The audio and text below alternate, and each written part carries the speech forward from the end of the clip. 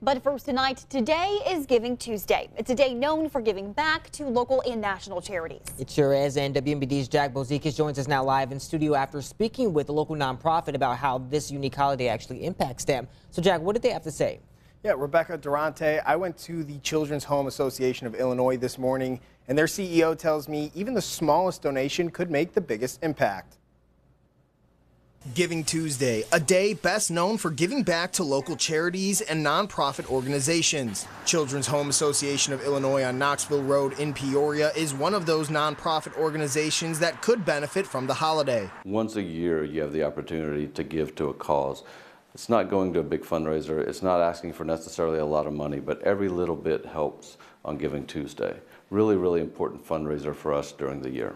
The organization's president and CEO, Scurry Miller, says all the donations go towards their prevention services to help single mothers. He says a little truly goes a long way. Giving for Giving Tuesday is an opportunity to help us do things like buy diapers, strollers.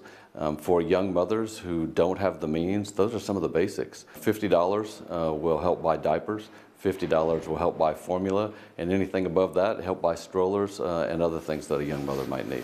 But for those looking to give back, it may be hard to know for sure where your money is going. Jessica Tharp with the Better Business Bureau says it's best to do research and pick one charity that's important to you. And you do need to research that charity, so making sure that they are registered properly, and then the other part of it is making sure that they're managing that donation well.